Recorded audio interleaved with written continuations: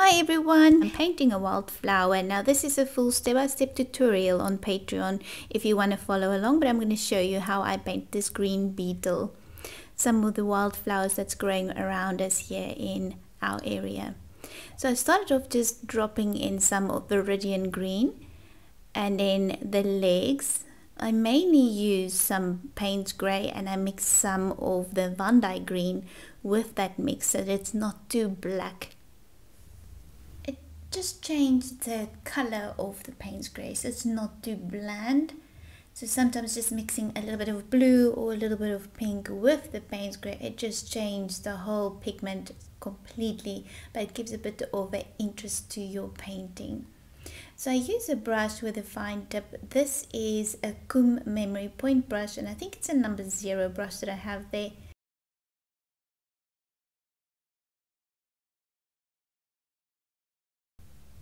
And then I just go around all these sections with this dark Payne's grey mix, and I make sure that I go in quite dark at this stage because I don't want to go back and forth all the time, except if I layer with watercolors and I want a transparent watercolor. That's when I want to use a lot of layering techniques in my painting. This beetle, when I looked closely, had beautiful gold glittery details on the shell. I'm not sure what beetle this is, what type of beetle it is. I'm not a fan of insects in my house, so I don't mind them outside in the wild as long as they're not in my house. But it had the most beautiful colors on, so I thought that Viridian Green will be a perfect green to use, mixed with some transparent yellow or some nickel azure yellow, which is my favorite yellow. You should check it out, it's very beautiful. I use that very often. And then the new color that I recently tried is the Dyke green, which is very similar to Perylene green from Daniel Smith. A little bit different, but very similar. So you can use either or those two greens if you want to paint along. And the line drawing and all the supplies are listed on the $3 tier on Patreon. We started doing that recently, and it will just help us support our channel, including our YouTube channel, so that we can keep on giving or painting and providing everyone with some videos and share our beginner tutorials with you. And for this mix, I also use some of my yellow ochre with a drop of Payne's grey. Alternatively, you can use a drop of the green mix that I have on my palette there, just so that it's not too maybe bland for you. We're trying to create beautiful colors on this beetle, so I really tested colors, different textures and different detail than what I normally use on this tutorial. It was quite fun to mix different colors with my Payne's grey, and also to test this new color, the Dyke green from Daniel Smith. This time of the year we have the most magnificent carpets full of flower all over the place. Everywhere you look, there's just flowers everywhere. If you follow me on Instagram, you'll see that I often share photos when I take Mr. T for a walk. He absolutely hates it when I take my phone out or my camera out and I take photos of all of the insects and flowers, and then I come home and I paint a lot of them. Also, this paper is quite a rough watercolor paper. I will also share a photo of that for you so that you can test it if you are interested. It's not a paper that I normally paint on, so it's more of I would say cold press watercolor paper, but with a little bit more texture. I saw it recently when I ordered paper for some classes that I'm going to host very soon, and I thought I want to test it out before I let my students paint on that. For the green mix that I shared there, I dropped in some of the Viridian Green with a mix of the yellow, the nickel azure yellow. So that mix gives you a beautiful, I would say luminous type of green yellow mix, and it's beautiful. I don't normally paint with Viridian Green, but with some yellows, if you mix it nice and you play around, you'll get beautiful colors. So test it out a little bit for yourself on some paper before you use it. Again, I go in with a very thick mix so that I don't have to go back and forth and add more color. I also think that you know, an archival ink pen will create beautiful detail on some of these parts that you want to highlight or darken on your insect.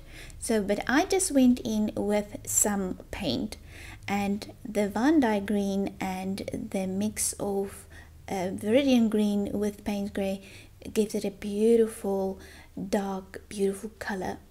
And then I just go around and I wiggle my brush and I create these little markings on the shell so that some of the paper still shine through, so all of the bottom layers will shine through each layer that I'm adding at the moment. I also want this beetle to look a little bit more rounded and realistic and not just flat on the paper. So I really follow the shape of all the detail that I can see. And this makes such a difference to your painting by allowing some of the highlighted sections to shine through each layer that you're going to paint over these details that I'm adding in at the moment. So for this, a very dark mix on the body of this little insect. I want to try my best to use only watercolors to create all of these little detail that I can see on the shell, especially the colors, especially the shine on the shell of this beetle. Is it shell? I think you call it a shell, I'm not sure, but whatever it is, the body of this insect. So again, I just go around all of these little sections and I'm dropping in that beautiful yellow green mix that I'm creating with the Dyke and Viridian Green with the nickel azo yellow or transparent yellow.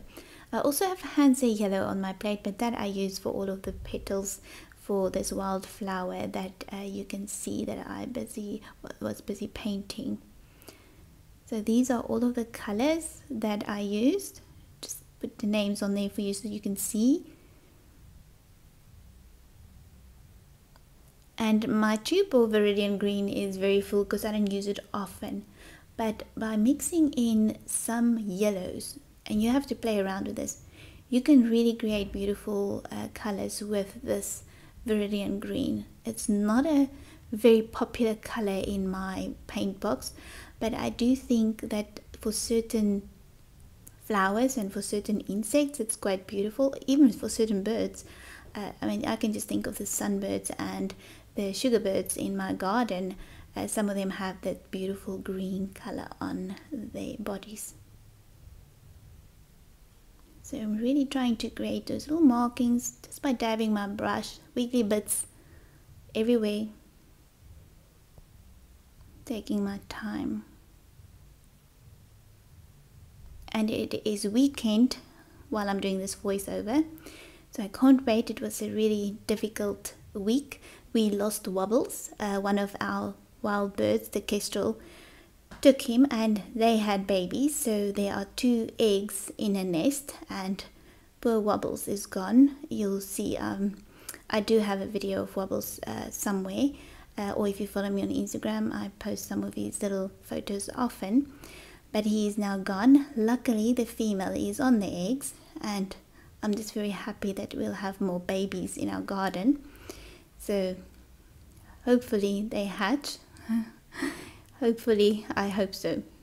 But again, I just go around all of these parts with a very thick mix, because as I paint and the paint it dries much lighter. That's what watercolor does.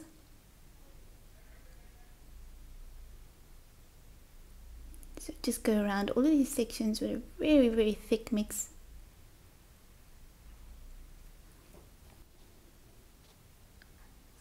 And as you can see, just by creating and following the shape of this beetle, it already starts to look a little bit more alive. Not really alive, but a little bit more detailed and 3D than it would have been flat on the paper if we didn't add all of these shapes. And by following all of the detail and the exact shapes that we can see on the reference photos, we can create a little bit more of a realistic beetle. And so I just go around all of these parts again with some of my darker mixes.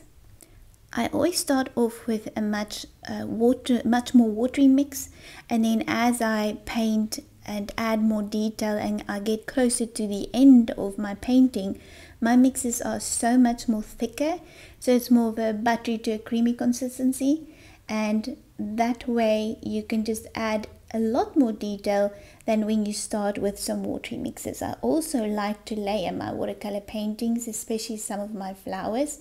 So it all depends, but I do go a lot thicker when I get to the end of my painting so that I don't have to go back and forth every time.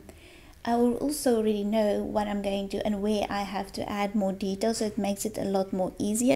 And then when I come back at a later stage and I notice that some of the parts dried a lot lighter, or maybe I want to darken certain sections, that's when I will go in with a much thicker mix and try to create the more 3D look than what I would normally paint in the beginning. Now I'm adding in all of the detail around the top part of this beetle. We're getting much closer to the end of this painting. Going to add a bit more detail and then we're finished.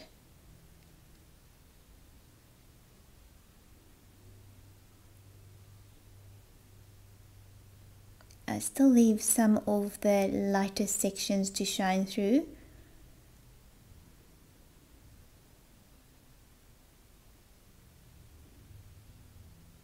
It just makes it look a lot more interesting than have a solid black beetle. The way we're painting it now, it's just a lot more different because we're creating a lot more texture on the paper with this little painting.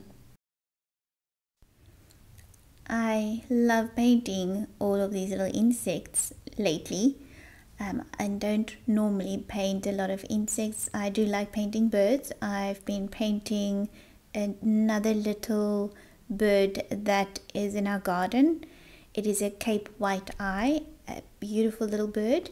So that will be an upcoming tutorial as well, and I will make a shorter version for YouTube. But for now we'll just paint the insect, and I also painted a quick little loose little ladybird which was so cute. But yes, so the sad part is that Wobbles is no longer with us, but the good part, or the good side of the story, is that we do have some of his babies in our garden. And I hope you follow me on Instagram, because you will see I share a lot of my garden and also of all of the animals in my garden with my followers on Instagram. I'm a lot more active on Instagram than on Facebook, so if you would like to, you can follow me there. I will link my Instagram account if you would like to follow me there. We have quite a lot of birds in the garden, and I just told someone that the robin stole the sunbird's nest, or the spot where the nest used to be, and then when the birds, all the little babies of the robin hatched, the Wobbles, the wagtail, stole the robin's nest. So it's like quite funny. In this garden a lot of things are happening. They are so funny. It's so interesting to see. But anyway, back to the beetle. So what I do is I just create all of those markings again, and I want some of those lighter luminous greens and yellows that I painted in to shine through. So I go around all of these sections with a much thicker consistency of my paint. Again, just going around all of these parts, darkening tonal values of certain sections. Just go back and forth until you're happy with the outcome. What I am going to do is I'm going to take a very watery mix of my nickel azo yellow or transparent yellow, it's the same pigment, and I'm going to go over all of these sections once the beetle is completely dry, so that I can just brighten it up a little bit, because I want to make sure, because normally all of these colors will dry much muted and bland. So I'm going to use some of that yellow just to brighten it up, maybe with a mix of the Viridian Green in, just to brighten it up a little bit. And then I'm going to finish it up with a little bit more of my darker, not a little bit more, but more of the pigment. I always say a little bit more, or a little bit of this, or etc, etc, etc. I have to stop. But this is the final painting. I hope you enjoyed this, and don't forget to subscribe and to press the bell button if you want to be notified every time I upload a new video. I will see you soon.